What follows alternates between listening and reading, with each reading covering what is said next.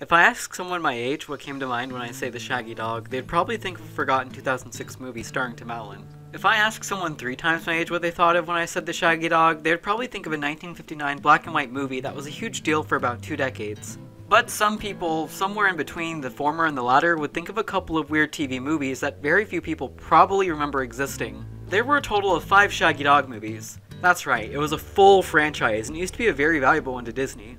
Nowadays, the Shaggy Dog franchise has fallen far out of relevance. It's one of those movies that was a huge deal for its time and had a pretty big impact, but nobody even really acknowledges anymore.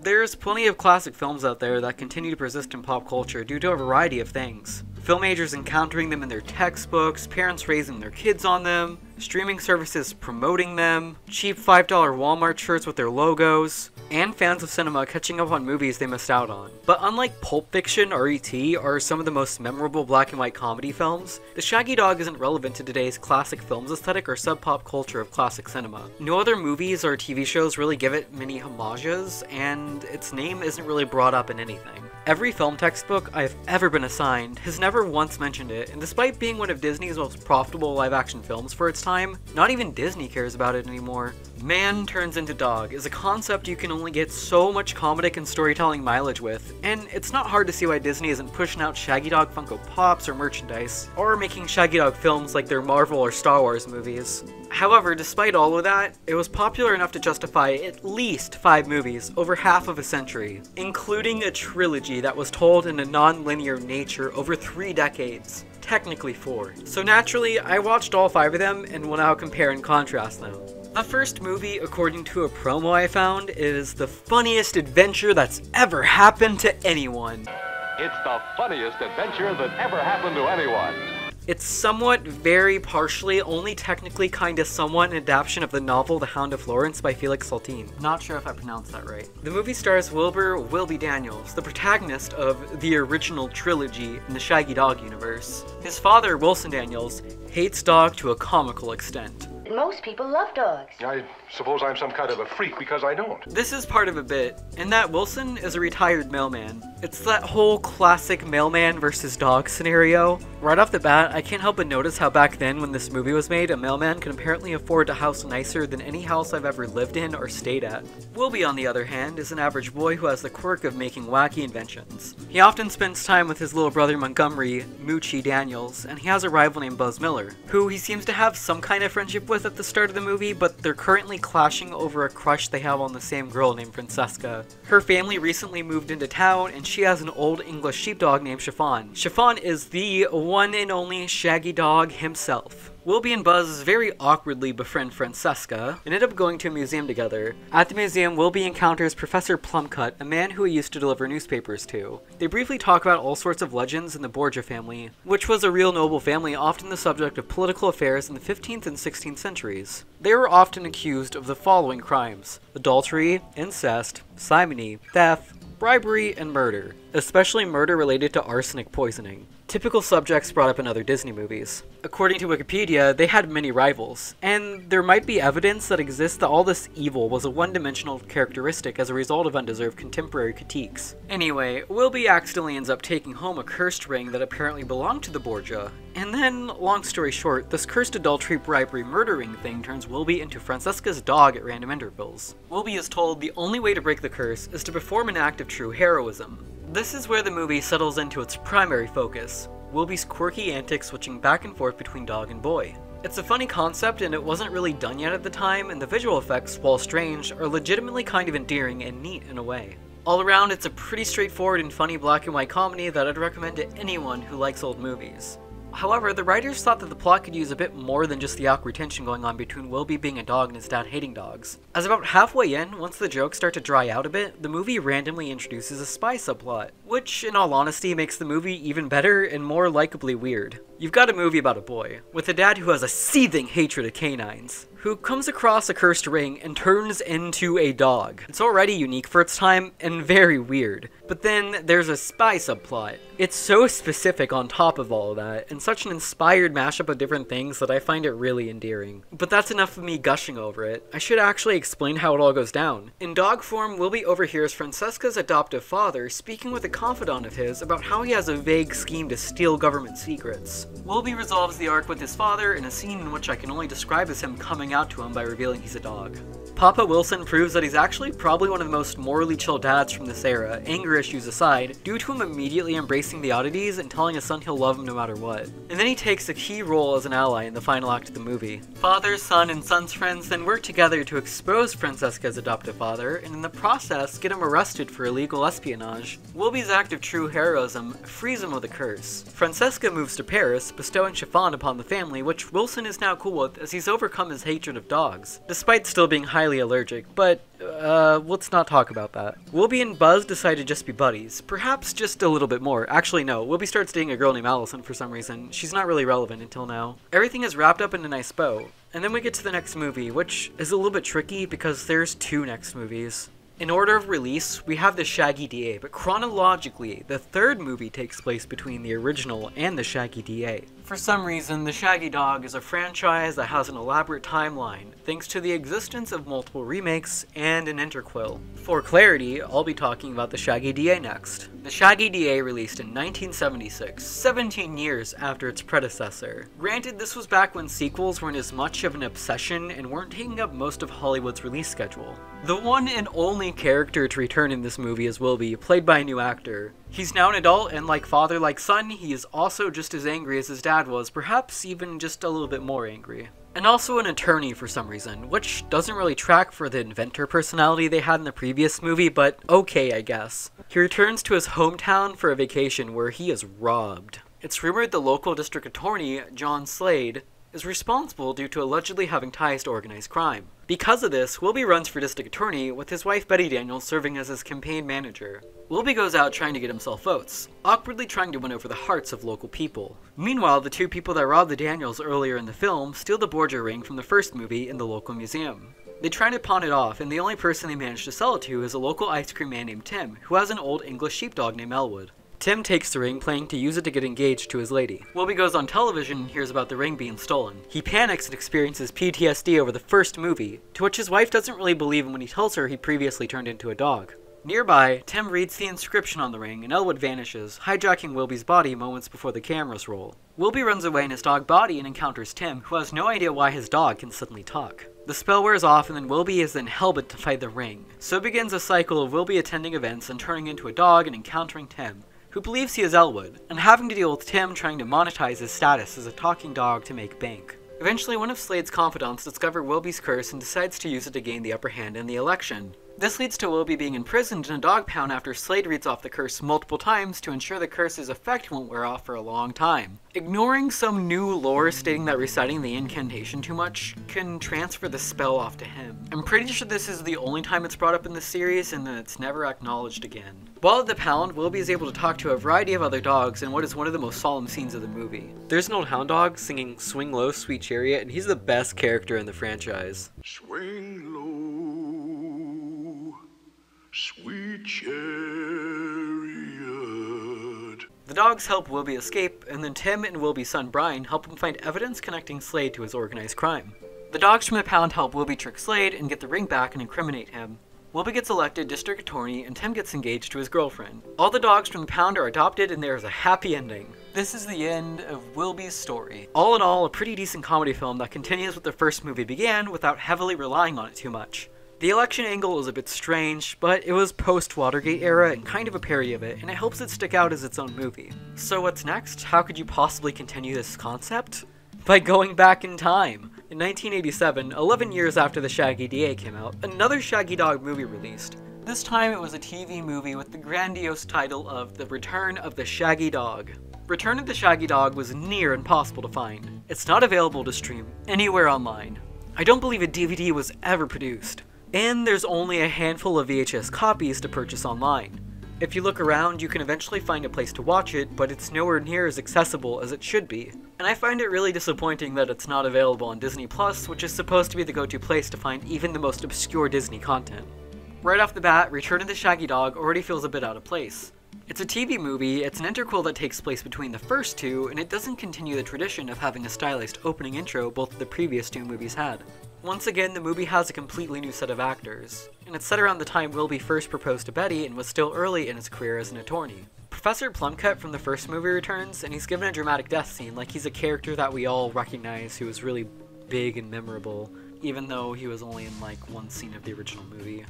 His dying words are the incantation, and he says he wishes for the border ring to be inherited by Wilby. The professor's caretakers instead take the ring for themselves as a new series of hijinks begin. Alongside Plumcut, the movie also brings Wilby's younger brother Moochie back into relevance. Moochie, now an adult, is struggling with his career as a casting director. It's a pretty major repeat of the first movie and doesn't have as much to set it apart in the way that the Shaggy DA did.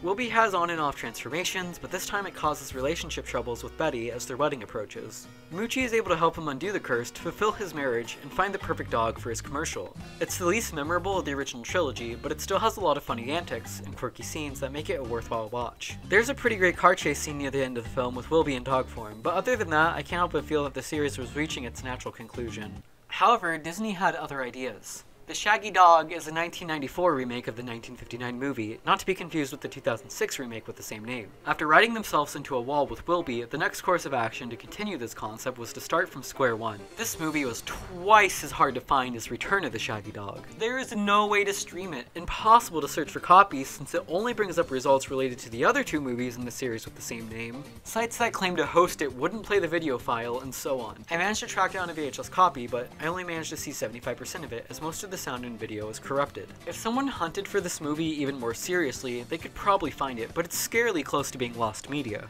AKA Disney Plus. Please do something about this. Anyway, rant over. This time the movie actually starts with the spy subplot instead of saving it for the halfway point. There's not a whole lot to say about it as it pretty closely follows the first movie with some very small changes.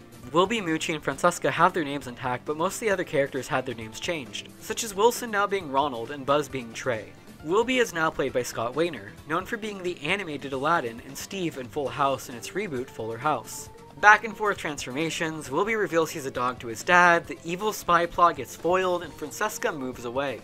It's basically the same movie, but now in 1994, with a couple of small dashes of added racism.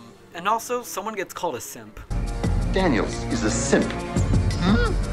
This movie didn't spawn any more sequels of its own or any other remakes of the previous movies, so it seemingly failed to revive interest in the series. Something interesting about the movie is that it ends with a dedication of sorts to Boomer the dog. At first I assumed it had to do with the dog they used in the movie, or maybe a crew member's dog. Then I wondered if it was some sort of obscure production label for Shaggy Dog movies. Searching it up, I actually found out that it might have a connection to an individual who actually goes by Boomer the Dog. Boomer the Dog has a website where he goes over how he got the name and identity of Boomer the Dog, and even cites the Shaggy DA as part of the reason why. I tried to find out if this was a shout out to him, but I couldn't find any concrete answers. The voice clip that plays when the Boomer the Dog logo is shown actually sounds just a little bit similar to Boomer's voice in a couple of videos I found online. Anyway, an entire decade then passed before the next movie in the series was released. In 2006, a very sudden remake of the Shaggy Dog was released. More of a reboot this time though. It combines elements from multiple films in the original series, but other than that, it's completely different. The movie focuses on a man named Dave Douglas, played by Tim Allen, rather than Wilby Daniels. He is a district attorney, a nod to the Shaggy DA. The movie immediately begins with mythicism tropes and creates a big lore surrounding an ancient dog named Ki-Yang Po, who, rather than living 7 dog years in 1 human year, has a reversed process and lives 7 times as long, or something. The movie's kinda vague with it. There are a group of evil men working for a company known as Grant and Strickland attempting to kidnap Ki-Yang Po. They are led by a man named Dr. Kozak, played by Robert Downey Jr., just 2 years before his debut as Tony Stark in 2008's Iron Man. They manage to kidnap Ki-Yang Po, and they perform various experiments on other animals and create a series of mutations that all fail to succeed. After an extensive wacky escape sequence, Dave's daughter, an activist named Carly, encounters Ki-Yang Po. She takes him home, which leads to Dave being bit by him, which begins a strange sequence where his DNA is shown mutating into little dogs in CGI. I am a dog. You are a toy! There's a weird, terrible, awful, gradual, no good, disgusting, kinda gross and unsettling progression of his transformation. We see this between him lapping up breakfast cereal like a dog or catching frisbees in his mouth. He occasionally wakes up back in human form, but for the most part he's stuck as a dog, who his family just assumes is actually Ki-Yang Po. Unlike in the previous continuities, in this one people cannot talk while in dog form. preventing him from being able to tell his family what's going on. Shortly after his identity is revealed, Dr. Kozak kidnaps Dave in his dog form and tries to euthanize him. After being bit and infected by Dave, he gets pulled away by court summons. All the mutated animals from earlier in the movie help Dave escape by convincing him to meditate and go back into human form. After he escapes with the animals, he turns back into dog form and attempts to run off to the courtroom where Dr. Kozak is present.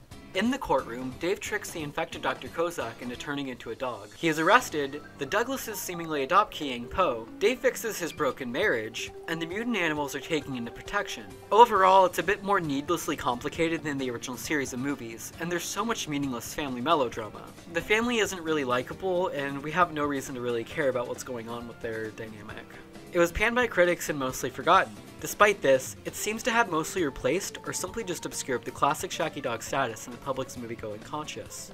I rarely hear anyone talk about the Shaggy Dog, but most people who I do hear or see talk about this version of the movie, with no knowledge that it's a remake. So with all that out of the way, let's discuss the lore and development of these movies. I can't lie, watching all 5 of these in such a quick succession feels like it kind of fried my brain. So this will probably use up the rest of my remaining energy for like a month. Let's talk about the Borgia Ring. It's an inspired choice to include it and have it be pivotal to 4 out of 5 movies in the series. Each movie has Wilby, or in one particular case, Dave, changing back and forth between dog and man. Despite how elaborate the timeline placement of each movie is, the rest of it isn't really consistent. In the first movie, the inscription on the ring is what triggers the transformations. The transformations happen involuntarily, on and off, and the only way to break the cycle is to perform an act of true heroism. In the Shaggy DA, however, he turns into a dog for a short burst of time every time the inscription is read, and then it wears off after a while. Then, in Return of the Shaggy Dog, he changes into a dog every time the inscription is read, and only changes back once it has been read again. And due to corruption, I honestly can't really remember what it was in 1994, but I'm assuming it was closer to the first movie. And then 2006 decides to turn it into an infection, dropping the ring entirely. All around, it really doesn't matter that much since these are comedy movies, and the changes help them, create jokes and pace the plot a bit better based on what they're going for, but it is kind of weird. The original trilogy of Shaggy Dog films technically released over the course of 4 decades. The first one came out in 1959, and the last one came out in 1987. Between the 1950s and the 2000s, the only decade in that time frame to not get its own Shaggy Dog movie were the 1960s. There isn't a whole lot to say about the development of the TV movies or the 2006 film, but the first movie had a pretty big impact for its time that completely recontextualizes why there's so many sequels and reboots.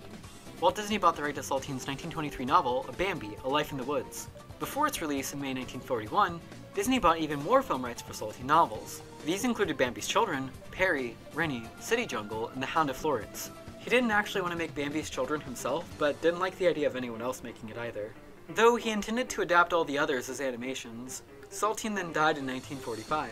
10 years later, in June 1955, Walt Disney said he still had no plans to do anything with The Hound of Florence. Eventually, he pitched what would become the Shaggy Dog to ABC when they asked him to make another television series. They turned him down, to which he claimed he was hopping mad. This encouraged him to contact Bill Walsh, a film producer, screenwriter, and comic author who worked for Walt Disney Productions, to co-produce The Shaggy Dog as a movie with him. The casting of the movie consisted of many actors featured in other Disney works, including the Mickey Mouse Club. These actors included Tommy Kirk as Wilby, Tim Considine as Buzz, Nanette Funicello as Allison. Kirk and Funicello went on to often reappear in other Disney works together, such as The Misadventures of Merlin Jones, Babes in Toyland, and more. Additionally, both of them also appeared in American International Pictures' film Pajama Party. Both of them went on to star in other movies by the studio, but they didn't often appear together. Considine went on to star in My Three Sons with Fred MacMurray, MacMurray himself playing Wilson in the first movie. MacMurray and Kirk also worked together again in the Flubber series of movies. When it came to finding the dog, it took multiple months to find the right dog to play Siobhan. They eventually casted Sam the dog, this being his only movie credit. He was selected from a group of over 20 dogs they had previewed.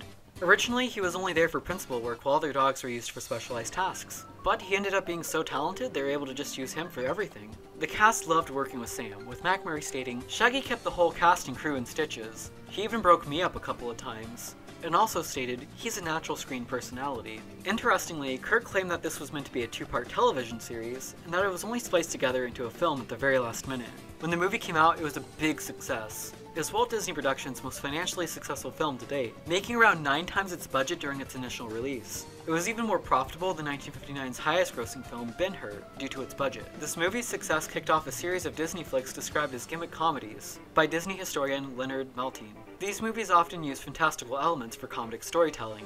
These movies include the Flubber series and Dexter Riley trilogy, which both take place in the same fictional town of Medfield where various Shaggy Dog movies take place. Given that, it's not hard to see why Disney tried to follow up on it. The Shaggy DA itself performed rather well. It being a satire of American politics following the Watergate era pretty much worked in its favor. And it did well enough to justify another movie down the line featuring the same characters, but the performance of the TV movies didn't seem like they pleased Disney well enough given the next attempt they made was a hard reboot right after another reboot. The 2006 Shaggy Dog movie is a very much 2000s era comedy, both in its desperation and style of humor. I tried to search into its development, but I couldn't find much. In interviews, Tim Allen claimed the original movie was outdated and that the story needed updating or something along those lines. I didn't think the original was mined well enough. I really thought it was poorly executed. It was just executed in '59, so I didn't want to upgrade anything but the story. Which likely explains why there's so many major differences. He described the family drama in his version of the movie as tragic. It made it seem like it was a genuinely sad and depressing movie. When Matt and I wrote it, we wrote it as though it was a tragedy. This guy's life has fallen apart. Don't get me wrong, it's a good thing that they didn't make the same story a third time, and it's good to have more of an actual plot for modern moviegoers. Modern audiences probably would want a bit more substance than what the original movie had. But this movie tries just a little too hard to distance itself from the original. There are small references to the previous movies, such as Dave Douglas being a district attorney, but those references don't really make the movie feel any more like its source material. With the family drama being extremely shallow and treated so seriously, it just being another one of many mediocre Tim Allen comedy movies, and how generally awkward it just feels watching the movie, I can't really say it's a good movie. Harmless, but not actually good. The mutations in the movie are really cute though, and they actually do add quite a bit to the concept of the series. So that gives the movie a bit of slack for me due to that and how cute the frog dog is. It's so strange to me that such a simplistic concept managed to spawn 5 entire movies, and that almost nobody knows about any of them. The plot in each movie is extremely similar, and there are 3 different timelines for a series that can basically be described as nothing more than guy becomes dog. None of the movies are bad though, just the lesser ones are kinda generic. In fact, the first movie and the Shaggy DA are pretty much legitimately great. I recommend the original Shaggy Dog movie for anyone who enjoys humble black and white comedy movies, and the Shaggy DA for anyone who enjoys the previous movie and wants more. It is a shame that 2 of the TV movies are almost lost media though, and I encourage anyone who made it this far in the video to go to the help section of Disney Plus and hit the give feedback button and request these 2 obscure films. The Return of the Shaggy Dog is a missing piece to a really strange trilogy, and despite its issues, the 1994 film is a pretty accurate remake of the first movie, and it'd be nice to have an updated way to watch it. Thanks for watching everyone, and thank you for the nice comments and feedback on my previous video essay about Chef Skinner from Ratatouille. I honestly didn't expect anyone to enjoy my ramblings on such a specific thought. When you watch the same movie over and over and over again for whatever reason, your mind just starts to think of things that you didn't notice before. I was probably mostly grasping at straws with Chef Skinner, but I don't know, there's just something about him. I'll be working on more super specific essays in the future, especially when it comes to weird obscure stuff companies probably want us to forget exists. I don't like pestering people to subscribe and like or anything, and I already asked everyone to pester Disney Plus, so I'm just going to unceremoniously end this video right here and now while I'm still saying